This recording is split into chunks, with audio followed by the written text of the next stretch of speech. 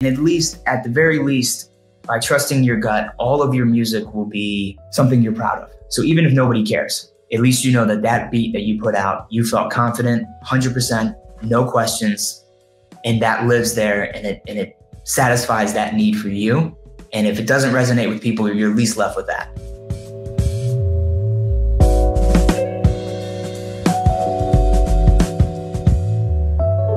For me, it was, the first thing I knew I could control was consistency.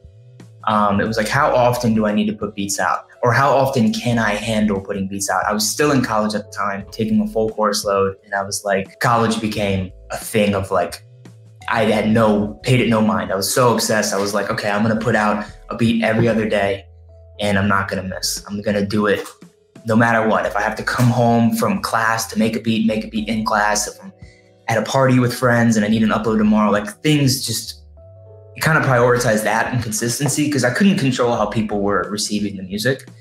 I don't think you ever can. Mac Miller had passed away in 2018 and I took like this deep dive into his music and he was a super big inspiration for my sound. And that's kind of what I was doing, was making a lot of things that sounded like him.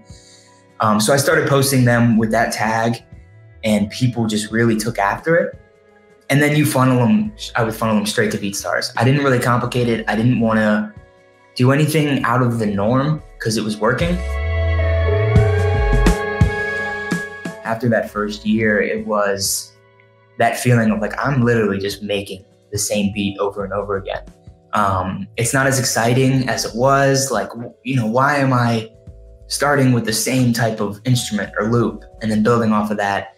And then people aren't really wanting it anymore because I've done it 150 times. And it wasn't until maybe within 2 years when I decided that I think the best thing I could do is kind of pivot my whole brand and my whole creative process to what do I want to make. And I just kind of decided to just trust my gut, make whatever, and then figure out how to package it and try new names. And like, it was a whole year of just experimenting with how I was branding myself online, making new music and new artists. And then I kind of realized, I was like, you basically just like unlock a whole new section of music. It was like, people now want R&B from me. You're gonna have the core group of people who wanted that specific sound.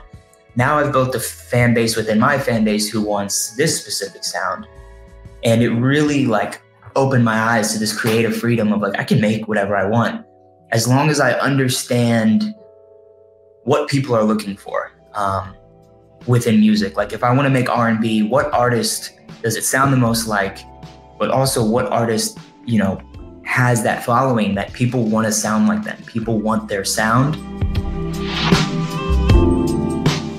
At heart, I'm a people person. And that was one of the most exciting things, was not only the eyes and the people listening, but the overwhelming amount of people who would comment and email. And I kind of realized, I was like, there's something to be said here. It's like, if these people are going to take the time to listen to me, leave a comment, well, I should answer every message, every comment. And I think that's kind of lost on people. A lot of people are too busy, or they aren't people persons, and that's fine too.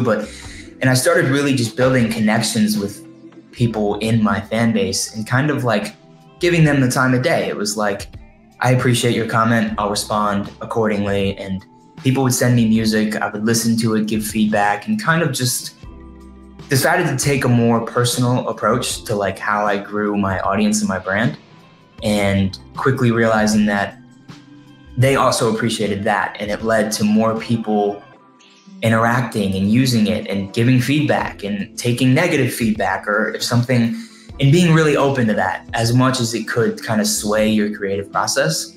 Because I know guys who don't want to get any external input because they think it will deviate the process in which they create, and it'll throw them off the tracks. And I kind of just really clinged on to that and learned about just like psychology in general and what people want and how they're interacting, and ways to keep them engaged with your stuff, whether it be on Instagram or through email and YouTube, and just trying to be a more proactive person and more community-based.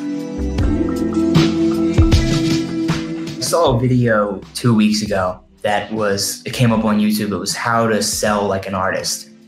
And it kind of like touched on everything that I'd already been doing and gave me this like whole boost of confidence where it's like, I like to use an artist like Tyler, the Creator, as an example. Like, marketing can be equally as fun and creative as your music. I enjoy making videos and really love like shooting and learning that. So it's like, how do I merge these two worlds and use those videos to put myself even further out there?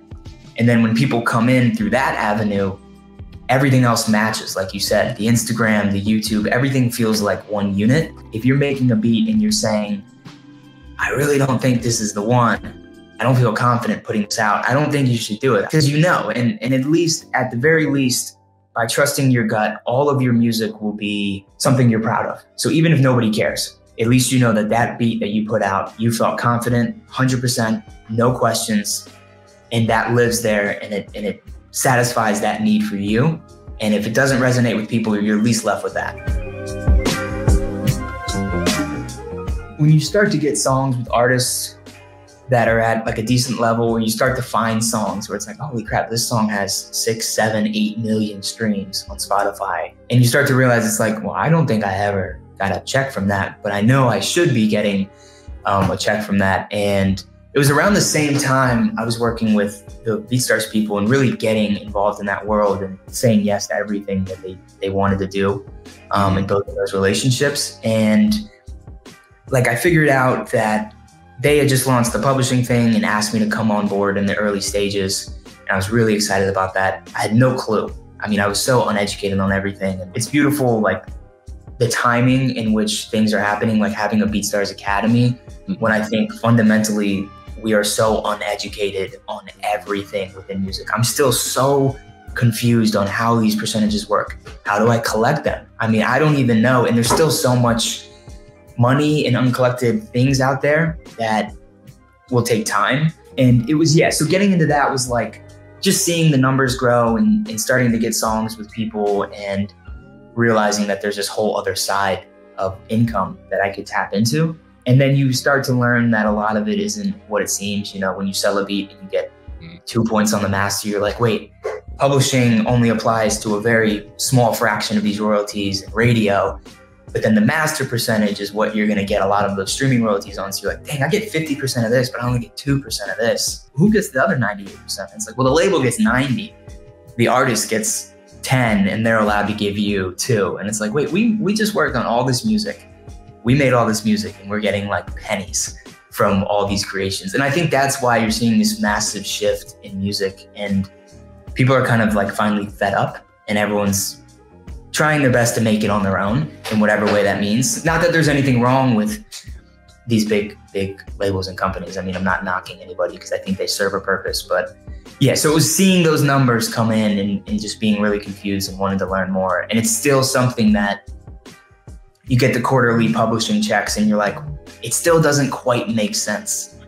You know, there's 80 million streams out there this year and you got a portion of that. It's like still so much uncollected, and trying to educate yourself on that and find people who, again, want to collect it and want to help you, but do it with your intentions. Keeping a detailed catalog of what you've produced, doing everything in your power to find it as early as possible, and registering it as soon as possible.